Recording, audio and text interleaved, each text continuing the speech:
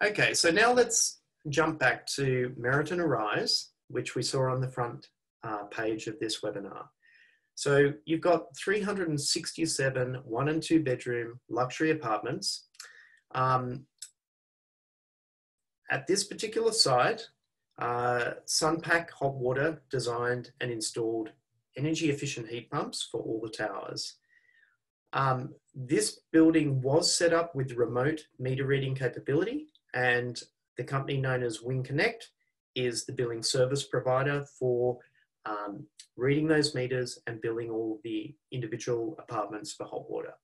Now, if this building had been run on gas, it would be costing about 60% more for heating hot water in comparison with the heat pump solution that they have today. Now, if we jump onto the top of the roof of Meriton Arise, you can see down the bottom here, the thing that looks like an air conditioner is one of the heat pumps, and you've got a lot of hot water storage tanks there. The heat pump is able to expel its cold air, and there's no risk of the heat pump sucking in its cold air, again, reducing its coefficient of performance. So the coefficient of performance around a heat pump can be very high, over 5 for an individual house, maybe 6 or 6.3, which is unheard of compared with traditional electric or gas hot water systems performance. Here we are on top of one of the other towers. You can see that there's the need to exhaust the cold air from the heat pumps, and that's being funneled out through the grill. Some more storage tanks to the left. Now, if we jump down into a smaller apartment complex. So this is Generation W, which is located in Woolloomooloo. 35 apartments across 5 buildings in a converted wool shed. Back in 2018, one of their gas hot water boilers started leaking. Now, an apartment complex that gets the first leaking hot water, gas hot water boiler can actually run for a period of time. If you've got a bank of 3 or 4 gas hot water tanks, you can run the apartment on 3 usually rather than 4 for a month or 2 without creating too much extra stress on the operating tanks. This gives the building the time to investigate getting a heat pump solution and decommissioning their existing hot water plant. So this building got 3 different quotes. They decided to install 6 integrated heat pump and storage units.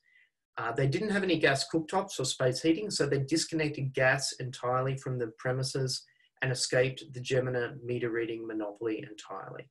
So a heat pump project here cost around $60,000, savings of about $15,000 a year, payback over 4 years. So this is what Generation W's central gas hot water plant looked like before the upgrade.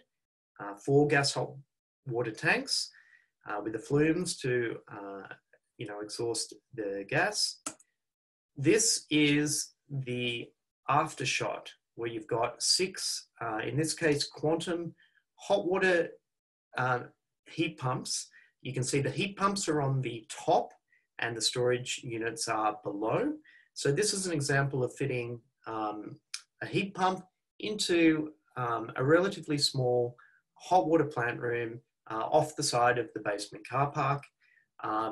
There's also a ventilation fan here on a thermostat. If it gets too cold in this area, the thermostat triggers the fan to run, blowing that cold air away from the heat pumps and dispersing it over the cars in the car park area so that the heat pumps aren't sucking in their own cold air and they're sucking in warm air and operating efficiently. Now we'll move over to 17 Grasmere Road in Cremorne. So this is 15 apartments across 2 buildings. We'd call it your typical white brick wall cup from the 70s. They actually had something unusual for a building with just 15 apartments. They had 2 gas hot water boiler rooms, 1 for each of their blocks. And they had 2 by 260 litre gas hot water boilers in each of their hot water plant rooms. Now, what they did was they installed 2 generic heat pumps on the wall of the building with a new pipe to take condensation away from the heat pumps and put it down a drain. They disconnected gas from the hot water plant, and they're trialling hot water paid through Strata levies, which I should have mentioned Generation W as well. Also trialling paying hot water through Strata levies as a service. This obviously works where you've got a fairly high proportion of owner occupiers in the building. So this is another example of an apartment building that's escaped the Gemini meter reading monopoly entirely. Now, the cost of the 2 heat pump systems here, about $30,000. After they got a $4,000 federal rebate. Payback a little bit longer here because obviously they bought 2 heat pump systems for just 15 apartment buildings. So about 7.5 years. They've got a plan to put solar panels on the roof of their building. After they've done that project, the combination of solar panels, solar photovoltaic panels generating electricity on the roof and powering 1 of 2 heat pump hot water cycles that are occurring each day will actually drive the payback down to about 6.3 years for this building.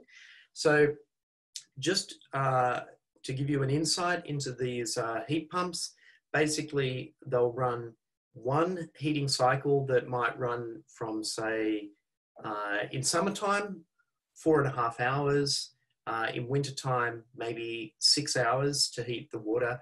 And you would run that like from midday to about 6 o'clock so that there's a full tanks of hot water for people arriving home from work.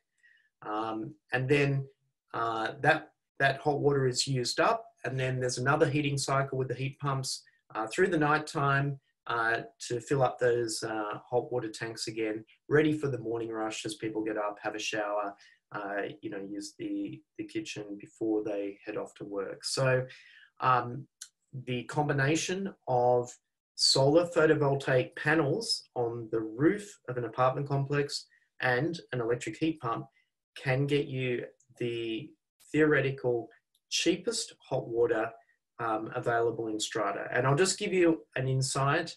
We're laying down a challenge to the Strata building that wants to move ahead with this. So if I said to you, how do you feel about paying $1.33 for each litre of hot water under a bulk hot water deal with a very large energy retailer that owns the hot water plant in an apartment building and is also charging you 66 cents connection fee, supply fee per apartment every single day, versus energy efficient heat pumps, solar photovoltaic on the roof, solar power generated locally, powering 1 of the heat pump cycles.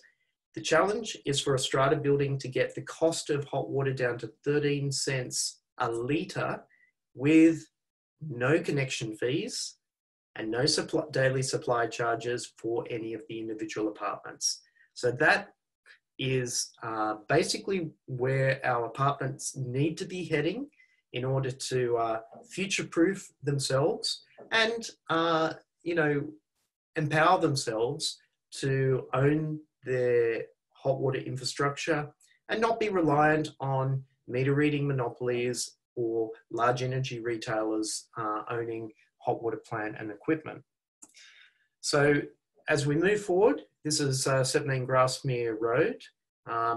You've got the before shots. These are the 2 hot water rooms with the reed and gas hot water tanks in them. And then after the upgrade, you can see on the wall here, the 2 heat pump systems. That new piping going down to the drain is taking condensation away from the heat pumps.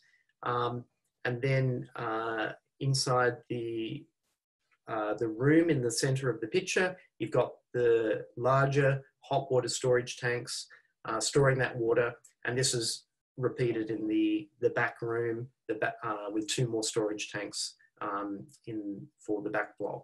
So great work over there at 17 Grasmere Road, setting up something, showing how you can transform one of the older apartment buildings in Australia into an energy efficient apartment building that is future proofed and ready to move ahead with renewable energy.